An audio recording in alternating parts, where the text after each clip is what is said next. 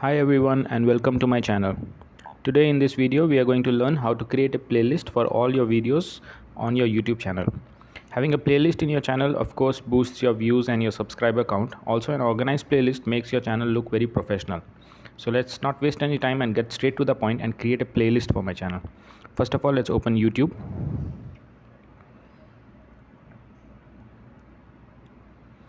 This is a dummy account that I have created for demonstration purposes, and let's go to the channel and see its contents.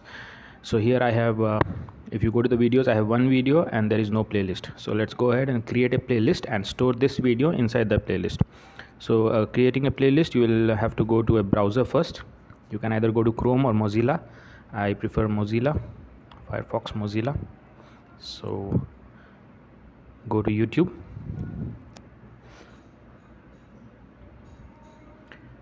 Click on your channel icon, go to your channel. You can see the video here and there is no playlist. So you go to the desktop site. For that you click on the three dots at the bottom right corner here. Click on the three dots, go to the desktop site.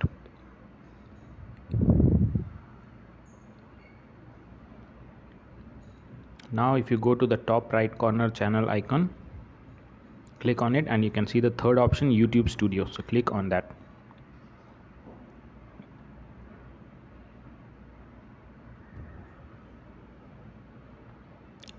Now you are in your YouTube Studio in the desktop mode in your Android phone.